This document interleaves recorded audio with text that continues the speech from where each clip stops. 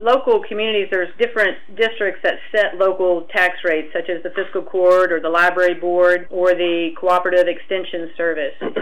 So in this instance, if a body does not set a tax rate, then the compensating rate takes effect, and that rate is set by statute. So it is not arbitrarily determined by the Department of Revenue or anybody else in Frankfort, but it does take effect per statute.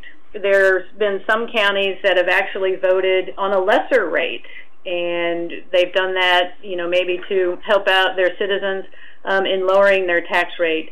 And the fiscal court did that through budget reductions or tightening their belts so that they didn't need to have that compensating rate take effect.